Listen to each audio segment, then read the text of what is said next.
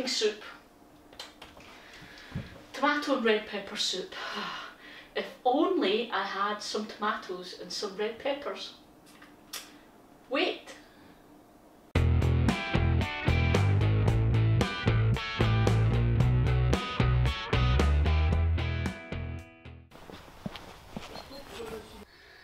Tomatoes and red peppers. Well, it is time I gave you an update, I suppose. I've been promising you an update for ages and never did it. So, as you can see, these are my pepper plants, which you watched me plant way back in May.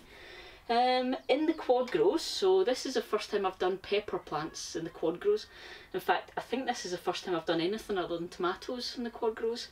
And super happy with it. As you can see, loads of tomatoes, loads of peppers. But what was I telling you about? Well, one of the big issues with the quadgrows was slugs. Last year I did a review at the end of the year and we opened them up when we'd finished to clean them, and they were absolutely full of slugs. Didn't affect the tomatoes in any way, they didn't seem to eat the tomatoes, but I was finding lots of peppers were getting munched by slugs. So we thought that's okay. As a test this year, we put some copper tape around the bases of all of them. The idea being it would stop the slugs climbing up and climbing in. Excellent. Did it work? Sort of. I don't think any slugs climbed up in. I haven't seen any slug trail slimy stuff to say that they have.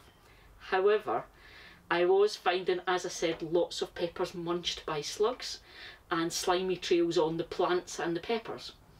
And this drove me insane for a little bit until I worked out what happens is the slugs are climbing up the walls of the greenhouse and onto the plants that are touching the walls of the greenhouse and getting in that way. So copper tape seems to have worked, but still a slug fail, so I have to work on that one because the greenhouse isn't really big enough for me to pull things in away from the walls, so I have to work on that one. But peppers for you, so let me tell you a little bit about the peppers. In case you fancy trying to grow these in your quadgrows, because I know quite a lot of you guys out there went and bought quadgrows after my last review. So what I have, I've got 3 different types of peppers, even though I've got 4 pots. So this one here and the one at that end, those are called Ariane peppers. Now here's a funny thing, that plant I think has been my most successful plant. So many big, beautiful and very quick to ripen peppers on that plant. This one, lots and lots of peppers, but they've been much smaller and they haven't really kind of expanded, so they don't look bell pepper shape. They're slightly longer and thin and not really kind of, what would you call it? They haven't gone all juicy and fattened out. But like I say, 2 of the same plant, so I'm wondering if it's because that plant is in the nice corner bit and the sun in the evening from about 2 o'clock onwards, the sun is there right down here, so that's getting the most of the sun. So I'm wondering if that's to do with it. The next one here, this is called Bell Boy, and this is giving me enormous big fat peppers, like big proper huge things, but I don't get a lot of them. I've only actually had maybe 2 off of this plant that has got to the point where I could eat it, because it takes them so long to grow and ripen. The slugs are getting to them before I am.